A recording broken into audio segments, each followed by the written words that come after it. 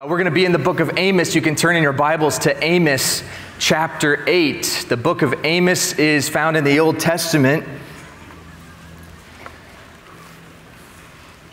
Amos chapter 8.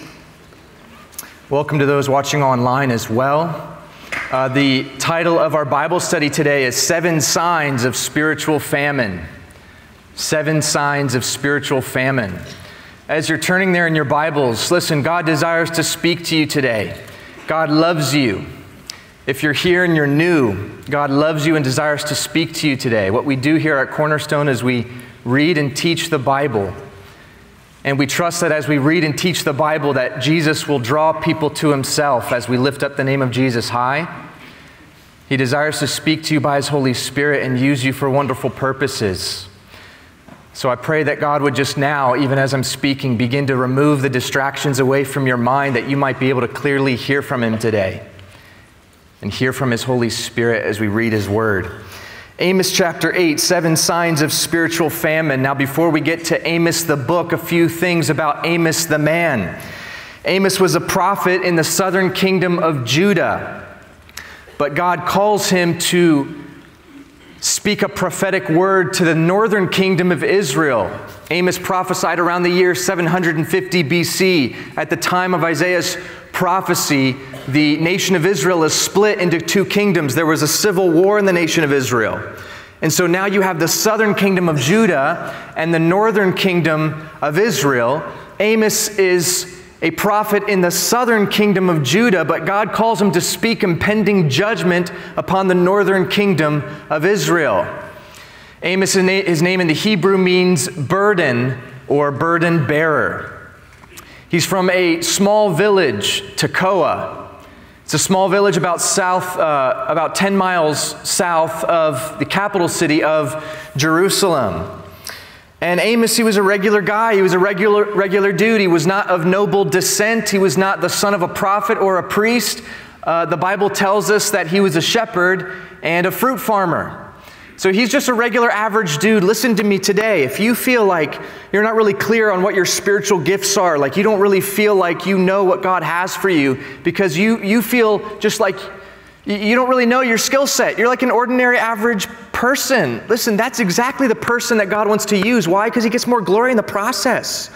And when we just humbly submit ourselves to the Lord and say, Lord, I don't necessarily know what I'm good at. I don't have a great skill set. But you just humbly submit yourself before the Lord. Listen, all the Lord wants to use is someone who is humble and spirit-filled. And this was Amos.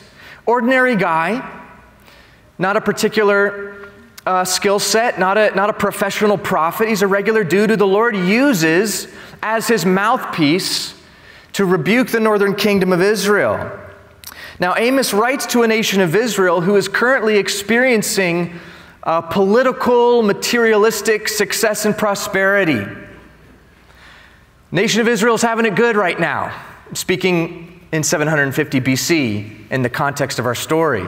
Nation of Israel is having it good, political prosperity and peace, but they don't even understand their own spiritual, moral depravity. That is the most dangerous place to be. When you have political, materialistic prosperity, but you don't even recognize your own need for the Lord. This was the nation of Israel at this time. And the very first chapter in the book of Amos actually at first, again, by being used as the mouthpiece of God, he's the vessel of God, Amos speaks about impending judgment, not upon the nation of Israel in chapter 1, but upon the surrounding nations, upon Damascus, Tyre, Edom, and even his own southern kingdom of Judah. And you have to understand and see at this time, as Amos is prophesying to the surrounding nations, Israel's like, this is awesome. We like this shepherd boy. This is cool. And this is what happens even in our own lives. You know, growing up, when my dad was maybe disciplining my older brother Tyler, because as the middle child, I never received rebuke or discipline. I learned from his mistakes and I navigated my way through life. But as Tyler was being disciplined, okay, this was me in the background. And this is what the nation of Israel is doing. Okay, because Amos the prophet is rebuking all of the surrounding nations in chapter 1. Israel's there like, oh, this is awesome. But you know what my dad did? When he would hear me snickering behind the scenes, he would say, listen, when I'm done with Tyler, you're next. That's what God does through the prophet of Amos to the surrounding nations. Rebuking the surrounding nations, Israel's like, this is awesome. Amos then spends chapters 2 through 9 saying, listen, God's got some words for you too. And you're not off scot-free. And he spends the majority of time disciplining the nation of Israel. Why? 2 primary reasons. The nation of Israel had abandoned true worship unto the Lord.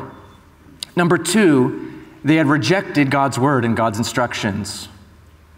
And so God uses the prophet Amos to rebuke the northern kingdom of Israel and to declare impending judgment upon the nation. Let's read Amos chapter 8. Let's all stand for the reading of God's word this morning. We're going to read all of Amos chapter 8. So I hope you're there by now. It is a tricky book to find, but I gave you a few minutes. Amos chapter 8, starting in verse 1, it says this, "Thus the Lord God showed me, behold, a basket of summer fruit," or your translation might say ripe fruit. Behold, a basket of summer ripe fruit. And God said, Amos, what do you see? So I said, a basket of summer fruit. Then the Lord said to me, the end has come upon my people Israel. I will not pass by them anymore. And the songs of the temple shall be wailing in that day, says the Lord God. Many dead bodies everywhere, they shall be thrown out in silence. Hear this, you who swallow up the needy and make the poor of the land fail, saying, when will the new moon be passed, that we may sell grain, and the Sabbath, that we may trade wheat, making the ephah small and the shekel large, falsifying the scales by deceit, that we may buy the poor for silver and the needy for a pair of sandals, even sell the bad wheat? The Lord has sworn by the pride of Jacob, surely I will never forget any of their works. Shall the land not tremble for this, and everyone mourn who dwells in it? All of it shall swell like the river, heave, and subside like the river of Egypt. And it shall come to pass in that day, says the Lord God, that I will make the sun go down at noon, and I will darken the earth in broad daylight. I will turn your feasts into mourning, and all your songs into lamentations. I will bring sackcloth on every waist, and baldness on every head. I will make it like mourning for an only son, and its end like a bitter day. Our key verses are here in verses 11 and 12. Behold, the days are coming, says the Lord God, that I will send a famine on the land, not a famine of bread, nor a thirst for water, but of hearing the words of the Lord. They shall wander from sea to sea and from north to east. They shall run to and fro, seeking the word of the Lord, but shall not find it. In that day, the fair virgins and strong young men shall faint from thirst. Those who swear by the sin of Samaria, who say, as your God lives, O Dan, and as the way of Beersheba lives, they shall fall and never rise again. Oh God, we come before you today and we ask that you would fill us now with your Holy Spirit, that you would teach us through the reading of your word, that you would encourage us and challenge us. Fill us afresh with your Holy Spirit. Remove all distractions from our minds that we might be fixed and focused on you. We love you and we praise you in Jesus' name, and all God's people said, amen. You may be seated. God often uses common objects to explain spiritual truths. In Amos chapter 8, verse 1, he asks Amos a question. He says, what do you see, Amos? And Amos says, I see a basket of summer fruit. New King James Version says. Other translations say, I see a basket of ripe fruit. And God says to Amos, you see correctly, just as you see this basket of ripe fruit, Israel is ripe for judgment. And God goes on to, again, using Amos as his mouthpiece, he goes on to explain the impending judgment that would come upon the nation of Israel. Now listen, you have to understand this. You have to understand this about the character and nature of God. God is a patient God. God is a patient God. In 2 Peter chapter 3, it says, God is patient, not wanting anyone to perish, but all to come to repentance. In the book of Psalms, it says that God is patient, that He is compassionate and abounding in love, slow to anger and abounding in love. This is the heart of God, but you have to understand this, that God's patience has a time limit. God's patience has a time limit. And in the context of the account here in Amos chapter 8, God essentially says, listen, nation of Israel, you have tested my patience, and my patience has run out. My patience has a time limit, God says. Why? He says, you have been too busy for true worship. You have rejected my word. You have failed to love me, and you have failed to love your neighbor. So Amos tells the nation of Israel, because you have tested the patience of God, abandon worship, abandon God's true word, abandon love for me, abandon loving your neighbor, you will experience judgment. And in the book of Amos in chapter 8, he specifically gives us 4 different pictures of the impending judgment. The first picture, he says, there will be an earthquake in the land. He says that there will also be darkness over the land. He says there will be singing, but that singing will be turned into weeping. And then finally, it will culminate in the worst judgment of all, our key verses in verses 11 through 12. He says, behold, the days are coming, says the Lord, that I will send a famine on the land. Now listen, not a famine in the way you would think. God says this is not a famine of bread. This is not a famine or drought of water. He says, but you will experience a famine of hearing the words of the Lord. He says, you will look for it, and you will search for it, but you won't find it. Why? Speaks to the reality of what we as humans go through. When you continue to resist and reject and push against the Word of God, when you're desperate and you finally want to discern and know truth, you can't even find it, because you have so calloused your heart against hearing the truth of God's Word. This is the nation of Israel. They have rebuked and rejected God's prophets, God's mouthpiece, God's word. And God says, you don't want God's word? I'll give you exactly what you want. Know God's word. This will be your famine. And even when you want to now know truth and have a relationship with me, you won't find it. You'll search for it, but you won't find it. This is what happens in our own life. We so often dismiss God's word, and when we do that time and time again, our hearts become callous. We can't even discern truth anymore. This is what happens to the people of Israel. God's judgment will be a famine on the land, but the worst kind of famine. Not a famine of bread or water, but of hearing the word of the Lord. God says, your bellies, they might be full, but your spirits and your souls will be completely dry and empty. Now notice Israel's problem. It was not an issue of God withdrawing His word, but it was an issue of the hearer. He says there will be a famine of hearing the word of the Lord. It's an issue of the hearer neglecting God's word. Now listen, we're not a church who believes that the church, capital C, or the nation of America has replaced the nation of Israel. Get to Romans 11. Read Romans 11. God still has a plan and purpose, specifically and uniquely for the nation of Israel. However, our own nation and the nation of Israel in Bible times, there are uncanny parallels. Namely, the founding upon the Word of God and how we've strayed from it.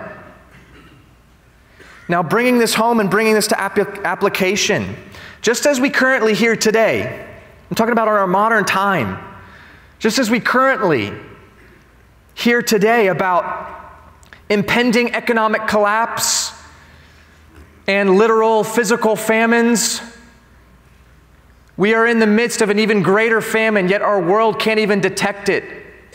It's a famine of hearing the word of the Lord. Where the word of God is not taught, God's truth is neglected and rejected. Symptoms and results of a spiritual famine in our culture are easily spotted if you look carefully. What are the symptoms and signs of spiritual famine in the culture? Evil is celebrated, morality is subjective, truth is relative. We know this to be true. These are signs of spiritual biblical famine. Ultimately, the cultural famine that we see around the world and around our own country are symptoms of a spiritual famine in the churches. Some signs and symptoms of spiritual famine in the churches. Now, not this church, because we teach the Bible from cover to cover here at Cornerstone Chapel, but around the churches here and even our own backyard. Signs and symptoms of spiritual famine in the church. The full counsel of the Bible is not taught. Plays and productions are the focus. Sin and repentance are not discussed. Social reform is the focus. The pulpit is silent on issues of morality, life, gender, sexuality, and the Bible itself is being altered to fit the world's agenda. You see this, you know this. The Bible itself is now being altered to fit the world's agenda. How do we know this? Look at the news. Here are some headlines I tracked down for us so that we can just clearly see there is biblical famine going on around the world. Here was an article I read just 2 months ago. AI chatbot preaches at church in Germany. Look how packed this church is. It's a Lutheran church in Germany. Hadn't experienced this many people in its building for years. Suddenly we put an AI avatar on the screen and people are interested in church. This is unbelievable. Here's what the article goes on to say. A unique sermon was delivered via artificial intelligence Friday in a Lutheran church in Germany. The 40-minute service was created by ChatGPT and Jonas Simmerlein, a theologian and philosopher from the University of Vienna, who said that 98% of it came from the machine. The entire service was led by 4 different avatars on the screen. And then afterwards, after the service, they took a poll around the sanctuary, and this article documented some of the responses. Some of the audience members said there was no heart and no soul. Like they were confused. There was no heart, no soul behind this. But others thought it worked well. Quote, I had actually imagined it to be worse, but I was positively surprised how well it worked. Also, the language of the AI worked well, even though it was still a bit bumpy at times, says Mark Jansen, a Lutheran pastor. What the pastor missed, however, was any kind of emotion or spirituality, which he says is essential when he writes his sermons. Yeah, no duh. Okay, there's no emotionality behind this. Now, it's unbelievable. It's very interesting what's going on with the advancement of technology. There's like a love and hate relationship with it. But we shouldn't be surprised by this. The book of Revelation, Revelation chapter 13, the Bible actually says that in the last days, the Antichrist will erect an image. In the Greek, it's icon, E-I-K-O-N. The Antichrist will erect an icon. It's where we get our English word icon, I-C-O-N. And he will erect an image, and the Bible says that the Antichrist will actually breathe life into this image. It's a Greek word, pneuma, and it means power. The Antichrist will breathe life or power into this image and demand that everyone bow down and worship it. This is a precursor to what we will see in the end times. We shouldn't be surprised. Article number 2, World Economic Forum contributor says that AI could rewrite the Bible and create correct religions. Now, Yuval Noah Harari, he's a professor at a Hebrew university in Jerusalem, not a believer, an atheist, and he's known for being a contributor and speaker at the World Economic Forum. If you don't know anything about the World Economic Forum, you need to do your research. And he is promoting the idea that AI will be able to generate a new globally accepted religious book. Quote, it's the first technology ever that can create new ideas. You know, the printing press, radio, television, they broadcast, they spread the ideas created by the human brain, by the human mind. But Harari says that AI will soon be able to invent new concepts and beliefs that are more socially acceptable than the Bible. Quote, AI can create new ideas. It can even write a new Bible in order to establish a more unified, correct religion. Quote, throughout history, religions have dreamed about having a book written by a superhuman intelligence, by a non-human entity. That's already happened. God is spirit. He is not human. Harari explains, now he believes AI will become a new type of God. In a few years, quote, there might be religions that are actually correct. Just think about a religion whose holy book is written by an AI, Harari said. That could be a reality in a few years. Next article, PETA. Now this is probably my favorite. PETA uses AI to rewrite the book of Genesis, create own version of creation story. As my dad calls PETA, people eating tasty animals. The organization released a May 3rd statement claiming it's going biblical. Now, isn't this interesting? PETA is claiming they're going biblical by completely twisting and perverting what the Bible actually says in the creation narrative. But they claim they're going biblical. PETA, apparently, according to this article, they're giving the Old Testament text a modern makeover to send a can't-be-missed animal rights message filled with vegan teachings. What does this exactly mean? Well, according to PETA, it's an effort to present a cruelty-free story of creation, and in the process appeal to Gen Z. PETA has amended specific names and titles given to God's creation in the text. Quote, in the book, PETA's version of the creation story, animals are referred to as beings rather than beasts or creatures. And part of Abraham's story in Genesis chapter 22 says that Abraham, the patriarch, rather than sacrificing a ram, he befriends a lamb. I don't know why I just spoke in a British accent there, but just the Holy Spirit just told me to, for fun. This is unbelievable. This is twisting and perverting the scriptures, changing the creation story, the creation account, and changing the story of where Abraham, before sacrificing his son Isaac, God provides a ram that he sacrifices, but no, they're now perverting the scriptures so that he doesn't sacrifice an animal, but he rather befriends a lamb. Listen, all of this in the Old Testament was foreshadowing the greater sacrifice of Jesus. You need to understand the full narrative of the scriptures. But we shouldn't be surprised. Romans 1:25 says that in latter times, we will replace the truth of God with a lie, and we will worship the creation rather than the Creator. Last article, this should be no surprise to us. Worshiping government as God, China tries to rewrite the Bible, brainwash children. The Chinese Communist Party is rewriting the Bible with revisions that attempt to portray Jesus in a different light. The article says it's part of a 10-year plan to force Chinese citizens to have faith in the Chinese Communist Party rather than a religion. You see, the Chinese Communist Party know that they can't overcome or remove the underground church or the Bible altogether, so what we'll do is we'll just twist and pervert it. And in a revision of the Bible, what the Chinese Communist Party has done is they have, amongst many other passages, just one for example, they have changed John chapter 8. You know what happens in John chapter 8? Jesus, he's met with a woman caught in adultery. And in the true account of the scriptures, the Bible says that the woman is brought before Jesus and the elders, and they say this woman was caught in adultery. Jesus says, he who is without the first stone, or who is without sin, cast the first stone. All of her accusers leave. Jesus looks at the woman, he says, where are your accusers? Neither do I condemn you. Go and sin no more. Go and leave your life of sin. In the Chinese Communist Party revision of this passage, Jesus actually stones the woman himself and says, I too am a sinner.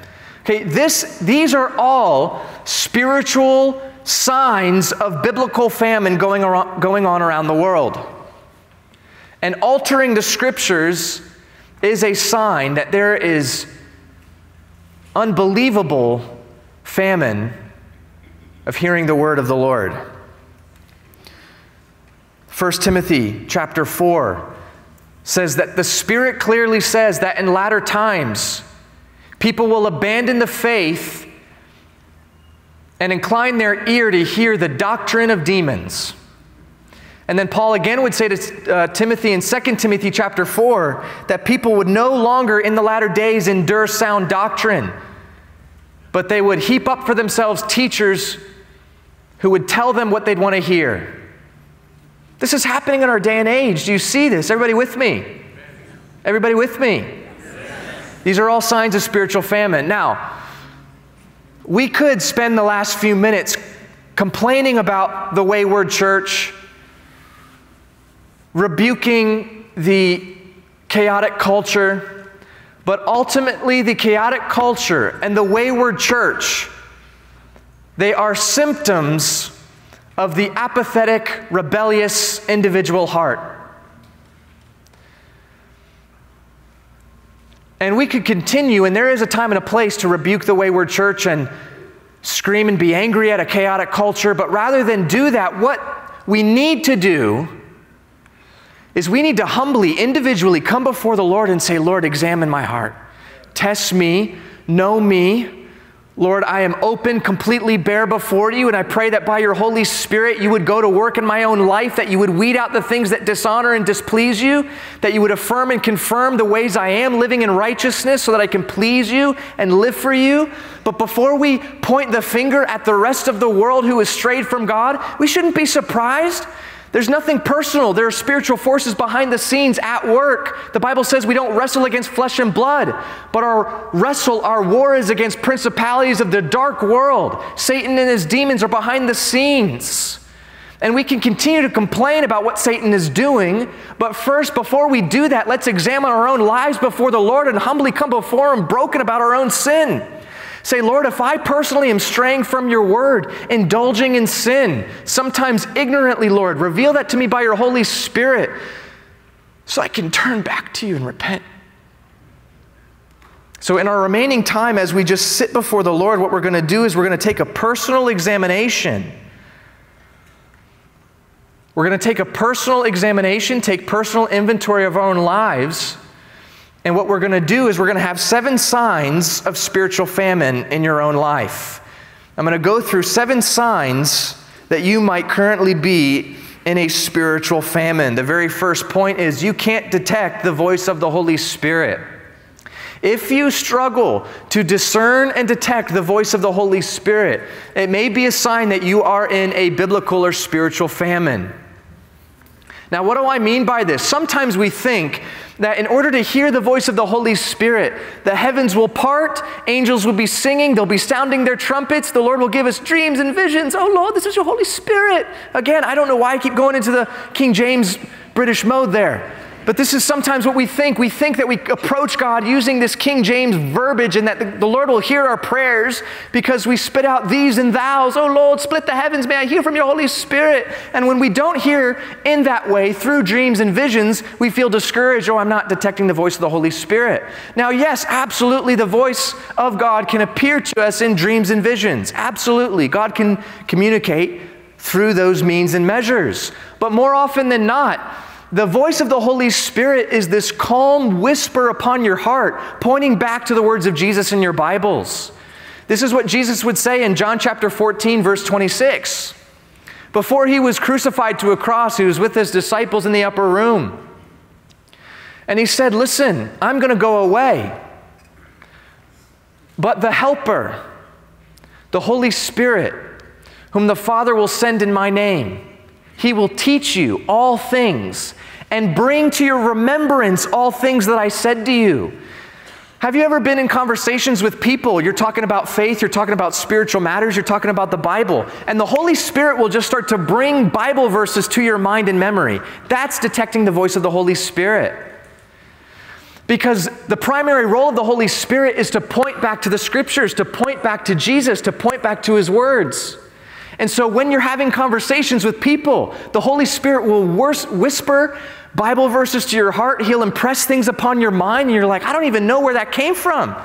I haven't read that verse in years, but the Holy Spirit points back to the Scriptures, brings to your remembrance all things that Jesus taught us in the Scriptures. And if you struggle to hear from the Holy Spirit, this could be a sign you're in the midst of spiritual famine. Number 2, you may be in a spiritual drought if you struggle to discern right versus wrong, good versus evil, truth versus lie. It was, I believe, Charles Spurgeon who said that discernment is not knowing the difference between right versus wrong. Discernment is knowing the difference between right and almost right. You see, there are a lot of voices and opinions out in the world about who Jesus is, about the Bible. I just threw up 4 wacko articles. A lot of voices and opinions you see scrolling through social media about the Bible, about who God is.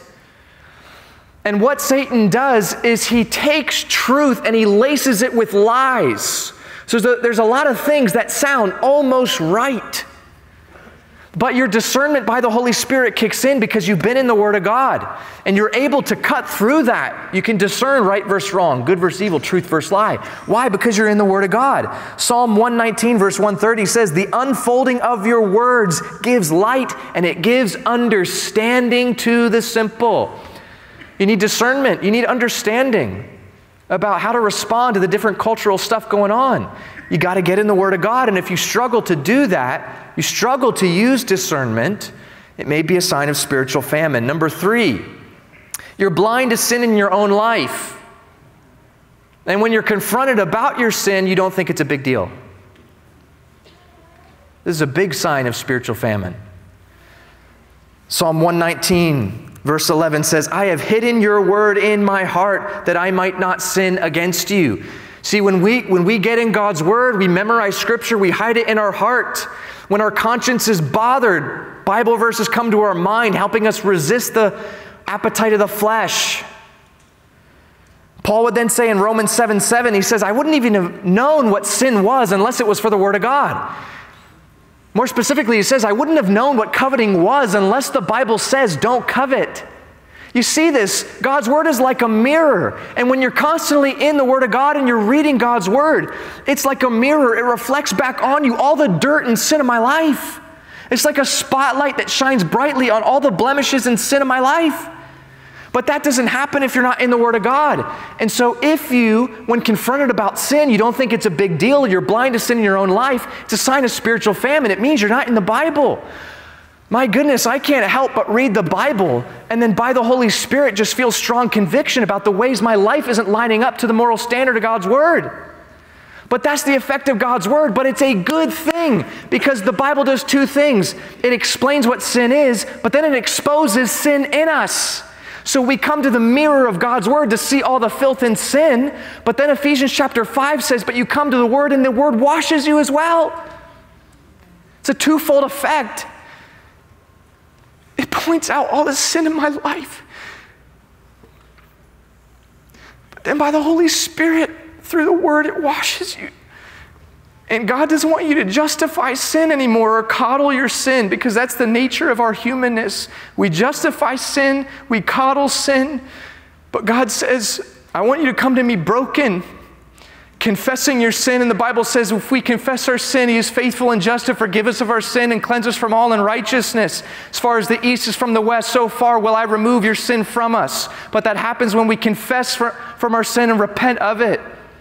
And when you go to the mirror of God's Word, it exposes sin, but it washes you over by the Holy Spirit. And when you're confronted about sin, if you don't think it's a big deal, it's a sign of spiritual famine. Number 4, I'll race through these next 3 points. Number 4, you easily give in to the appetite of the flesh. Now, as believers in Jesus Christ, we have 2 different appetites now because the Bible says you come into faith and relationship with Jesus Christ, you're now filled with the Holy Spirit. So you now have the appetite of the Holy Spirit and the appetite of the flesh. Now this is very encouraging. I talk to young adults all the time who say, listen, Pastor Austin, my conscience has been bothered. I've been convicted by the Holy Spirit because I've been indulging in sin and now I'm starting to doubt my salvation. I say, oh, that's awesome. Not the doubting your salvation part, but the fact that you're convicted and bothered by your sin tells me you have the Holy Spirit living in you. Go in peace. This is awesome. Now leave your life of sin and now be convicted by the Holy Spirit and repent of your sin. But that's an awesome thing to feel that war within you because this is what Galatians 5 says. Paul says, so I say to you, walk in the Spirit so you don't gratify the desires of your flesh. For the flesh wants what's contrary to the Spirit and the Spirit wants what's contrary to their flesh and they are at war with one another. So then he goes on to say in Galatians chapter 6, verse 8, he says, so I say to you, sow to the Spirit and reap everlasting life. If you sow to the flesh, you will reap everlasting destruction. And so if you have the tendency to easily give in to the appetite of the flesh, it may mean you're in spiritual famine. Because when you're in the Word of God by His Holy Spirit, you are feeding the appetite of the Spirit. And the appetite you feed the most will be the appetite to consume the other. But it's not until you're feeding the appetite of the Spirit, getting in God's Word, praying, surrounding yourself with other believers, turning on Bible teachings and podcasts, listening to worship music in your car on the way home. These are all ways we feed the appetite of the Spirit and we starve the appetite of the flesh. Point number 5, your faith is on low. You hear today and your faith is extremely on low. Well, get in the Word of God. Romans 10:17 says, so then faith comes by hearing, and hearing by the Word of God. You want your faith to mature? You want your faith to grow? You want God to stretch your faith, mature you, conform you more into His image, and strengthen your faith? Get in God's Word. Number 6, you lack joy and hope. You hear today and you feel joyless, you don't feel much hope in life, get in God's Word. Jeremiah 15:16 says, when your words came, I ate them. They were my joy and my heart's delight. And Paul would say in Romans 15:4, for everything that was written in the past, everything that was written to teach us so that the Scriptures and the encouragement they provide, we might now have hope. You want joy and hope in life? Get in the Scriptures. Finally, last point, number 7. Do you lack direction in life? This might be a sign of spiritual famine, because Psalm 119 verse 105 says, your word is a lamp to my feet and a light to my path. You have questions about your future. Now, you might not necessarily be able to point to chapter and verse to tell you, should I move there? Should I go there? Should I marry this person? Should I take that promotion? But when you seek first the kingdom and His righteousness, all these things will be added unto you. That's what Jesus says in the book of Matthew. When you fix your eyes on the Lord, and the way you fix your eyes on the Lord is you get in His Word, the Lord will speak to you. He will calmly guide and direct your steps, and there's nothing to worry or fear when you're in the Word of God, because He will speak to you. Now, these might be signs that you're in the midst of spiritual famine, if you can relate to any of these points. Austin, how did you come up with these points? Did you Google these points? Where did you get these things from? These 7 points were the quickest part of my prep. Why? Because lest you think I came here to beat up on a spiritually dry church or people in the midst of spiritual famine. All of these things I've experienced in my own life. The Holy Spirit gave me these 7 things so quickly. Why? Because I've experienced all of these things. Be encouraged today. For those of you who are believers who feel like you are in the midst of spiritual famine, the exhortation to you today and the call to you today is come home, Christian. Return to the Lord. Repent of sin. Get in the Word of God. Be filled with the Holy Spirit. If you're here and you're not a believer today, these might be signs or symptoms of an unbelieving person as well, obviously, because you're not filled with the Holy Spirit. You don't have ultimate hope. You lack direction in life. You don't know what your purpose is. But when you come into faith with Jesus Christ, He fills you with His Holy Spirit and He gives you newfound direction and purpose, joy, peace, hope, and love, and all the fruit of the Spirit. So my call to you, for those of you who don't know Jesus Christ, listen. God loves you, and He died on the cross for your sin. And God's wrath was placed on His Son, Jesus Christ, at the cross. So that for those of you who come into relationship with Jesus, you trust in Jesus' death for you on the cross, you believe He rose from the dead, God's wrath will pass over you, and you are a new creature in Christ, and welcome to the family of God. But it starts with believing and repenting. You repent of sin, say, I don't want to live for myself anymore. I've done that. I've tried that. It doesn't lead to peace and satisfaction. Though, yes, sin is fun for a season, the Bible says. It ultimately leads to my own lack of satisfaction. And I don't want to live for myself or my sin any longer. I want the Lord. That's what repentance is. You turn from that sin and you trust in the cross. Guess what? You can't do anything good enough to get to Jesus. You can't perform for Jesus. The Bible says our sins are like filthy rags compared to a holy God. You can't perform. The good news is Jesus performed for you on the cross 2,000 years ago. And by Jesus' performance on the cross, you can be made right with God. But you turn from sin and you trust in God's sacrifice for you on the cross and His Son, Jesus. Do you know Him today? Be filled with the Holy Spirit. No longer be in spiritual drought any longer when you come in a relationship with Jesus. But the call to the believer as well remains true. Come home today. Turn from sin and know the Lord. And He will wash you. And He will fill you with streams of living water. One of my favorite verses in Acts 3:19. says, turn from your sin. Repent therefore, and God will wipe out your sin, and you will experience rivers of living water. I'll close with a verse from Isaiah 55. I was reading it this morning, and it says, seek the Lord while he may be found, and call upon him while he is near. Let the wicked forsake his way, and the unrighteous his thoughts. Let him return to the Lord, for the Lord will have mercy on him, and he will abundantly pardon. Let's pray.